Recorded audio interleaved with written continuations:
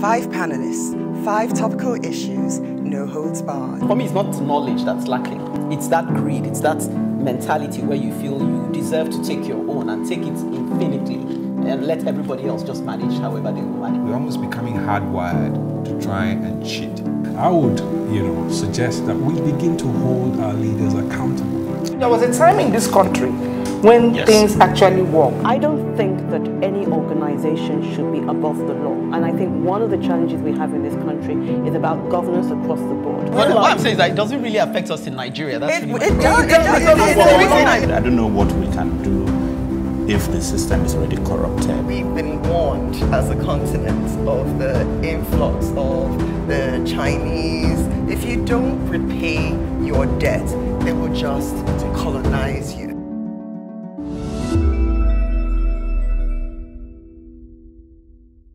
Hi everyone, welcome to The Advocate and to a lineup of robust and rigorous discussions on the issues that matter to all of us.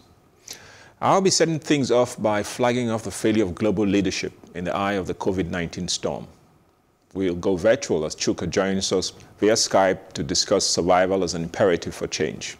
Survive or perish could be the slogan. Emeka takes a look at the herd mentality from an entirely new perspective.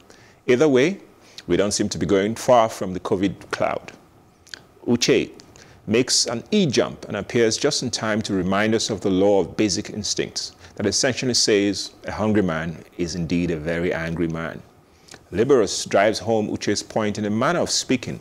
He holds up the vision that COVID-19 is bringing out the beast in us. Talk about worst case scenarios.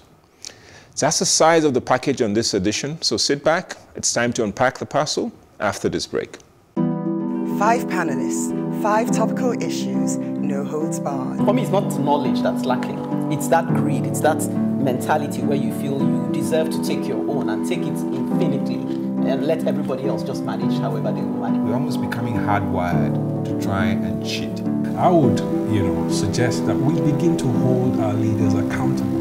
There was a time in this country when things actually work. I don't think that any organization should be above the law. And I think one of the challenges we have in this country is about governance across the board. What I'm saying is that it doesn't really affect us in Nigeria. That's really It does. I don't know what we can do if the system is already corrupted. We've been warned as a continent of the influx of the Chinese. If you don't repay your debt, they will just colonize you.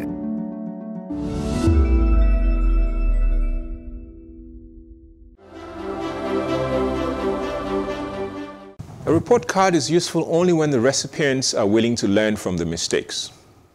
So today, my advocacy is on the failure of global leadership and the case of economic pandemic, which is, as a result of this COVID-19 coronavirus that's sweeping the whole world. This is not going to be a popular opinion, but I firmly believe that the looming global economic crisis due to the coronavirus pandemic is self-inflicted. I mean, look, this is totally due to the breakdown in global leadership. The world is so deeply connected and interdependent that no nation, no matter how big or great, can afford to be great again alone. Indeed, from 2015 to 2018, in fact, up to this very moment, we've been witnesses to a rise of nationalist demagogues rising to power all over the world, from Europe to Americas and to Latin America. Politicians whose only claim to power was either to deal with corruption, make their country great again, Brexit out of Europe, or get immigrants out. Beyond these, most of these politicians had no other pedigree or competency. In fact, most competency was completely antithetical to their success. They continue to wing their way to political successes. Now, COVID-19, however, requires cool measures, and indeed cool measured hand to steer the ship. The Chinese government, on the other hand, is not totally without blame for the early denial of this virus and their reaction towards the epidemic. However, whilst we must commend their later actions in containing the virus, the horses have already left the barn. Indeed, it's been reported that whilst China had full lockdown of Wuhan, it however still allowed travel from Wuhan to other parts of the world, and this seemed to have helped in the spread of the virus. In Europe, especially the United Kingdom and Italy, their most cherished freedoms that citizens are used to enjoying provided a weak link which allowed many people to continue to live their lives as normal, with travels to and from China and elsewhere. In the United States, which used to be the world's global policeman and global leader, the age of Trump, however, seemed to have trumped all that. They seem to focus all their attention in making America great and forgetting that diseases have no borders or barriers, especially in the age of global businesses and jet travel. In my view, the US, which used to be the global leader and used to set an example of how countries should get together and fight a global epidemic, abdicated its role, whilst China played ostrich. The role played by previous US presidents is quite clear, from George Bush, Mr. Obama, in helping to fight previous global crises, from the 2008 economic crisis to the other pandemics which we've had in 2008, 2009. So here we are today. Without clear remedies, without global leadership, without the support of other nations, without deep coordination, multilateral responses, clearly the world will suffer as we're suffering today. Indeed, we saw stories of US governments allegedly hijacking medical equipment that were supposed to go to other countries. And this is not how you fight a global epidemic. So now we're in a situation where it appears at least, to be every country for itself. And that's not going to work. So this is no way to defeat a deadly viral pandemic, which knows no borders or respects race or ethnicity or the size of your bank account or where you're from. It is a time for regional and global leadership and solidarity. It is the human race which is under attack, and we must come together as one to win this war.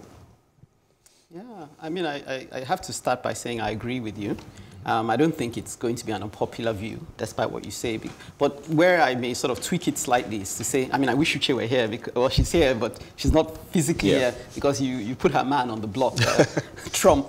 Yeah, she may have a thing or two to say about that. But I just feel maybe we're blaming the current crop of leadership too much, because as far as I can remember, we've always had issues of leadership. So you could say that the current, nationalist crop as a result of a backlash against the liberals.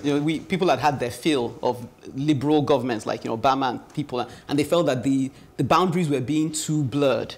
So a man can be a woman. All these advocacies that didn't go. So they wanted to go back to basics. They wanted to reclaim the conservative truths that they knew and understood. So in a way, you sympathize. So they were backed by popular demand almost. So yeah, you can go back as far as communist eras where you had several governments that were ruling by various ideologies that didn't quite work in favor of the common man. So I don't think you can stop at identifying that we have a crop of leadership that are maybe going in one direction. But I do agree with you, though, that the only way out of this, and I like the way you ended, is to say we must see that this is us against the virus and not us against ourselves, or we're going to get into a lot of trouble before we get out. And I like the fact that you look at regional and national and global, because from whether it's our local governments to anybody who is taking the lead now must understand that it's not about them, but about the people around them.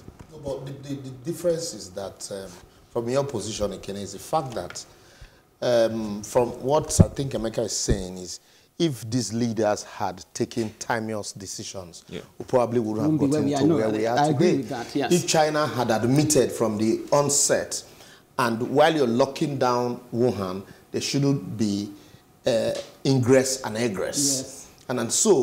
And nobody would have been able to leave Wuhan or take the disease or the virus from Wuhan to other part of the country. Right. If American had taken the decision to lock down America when they needed to, they wouldn't have had the influx of the virus, that they have today.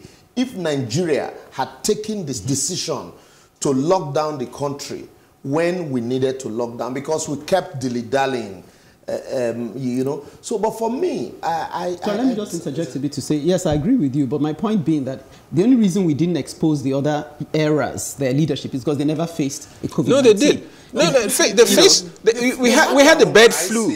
The H5N1. And their decisions were what saved the day. I think, yes, there was global leadership at that point in time. Look, they were acting in much more coordinated way. Yes. Okay, finish, please. Yeah. Do you know that if we had locked down, let's take Nigeria for example, if we had locked down Nigeria when we needed to, there wouldn't have been any need locking down Lagos or asking people to stay at home, because we would have remained in Lagos and do our business how we needed to do it. Yeah. Or you take the decision of what Tanzania had done, knowing fully well that you already have it. You now create a strategy where people who are coming in will be forced to quarantine, not self-quarantine. You have a facility to quarantine them for 14 days before you, but our borders were open. The same thing with US, the same thing with Europe. Yeah. And then the same denier from China. And so by the time it became full-blown, you know, even the World Health Organization kept denying, no, it's not yet a pandemic. We should not, there shouldn't be panic. And now we have more deaths in our hands. And so that's basically for me. Okay, maybe I'm trying to say there's nothing new under the sun. If the decisions that we haven't had, this is the worst. That leaders are taking now, if they had taken those decisions timelessly, we wouldn't have gotten to where we are now. Because at the end of the day, they've taken the same decisions. Yes. You know, they were scared to lock down countries, but at the end of the day, they ended up locking them down. But yet, and I agree with you completely, now the problem is with us. It shouldn't be a question of can African cope or can this cope? And then I don't like this attitude of using one method to solve the problem. Fits all. Yeah. Yes, it shouldn't be a one-size-fits-all too. And let the world come together. These leaders need to come together and know that it's about saving humanity. Yeah, but I think, Emeka, do you get what I'm saying? In the sense I'm saying there's nothing new under the sun. It's not like these are the worst leaders ever. We've always had leaders who have self-interest. Is it that we had more of other leaders who had more common sense, balancing out the excesses? I think so. I think this whole thing starts from a point of a mindset. You have these leaders who thought, you know, what was their entire focus was their own self first, their country. Take Trump, for example. Yes, and so they didn't care much. He was much concerned about his second term. We live in an age of global coordination. Yeah. Diseases travel. So, you know, you cannot isolate a country.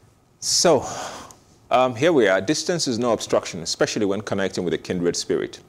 Time to hook up with my homeboy, Chuks. Why am I calling him Chuks? Hello, Chuka. I wonder why you're calling me that exactly.